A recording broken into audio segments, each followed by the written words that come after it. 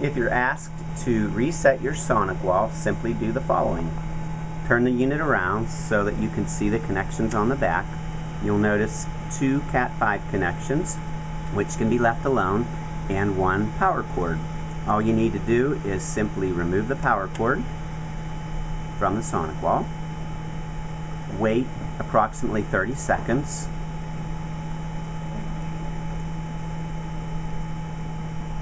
for the sake of time we're going to go ahead and plug this one back in, and simply reinsert the power cord.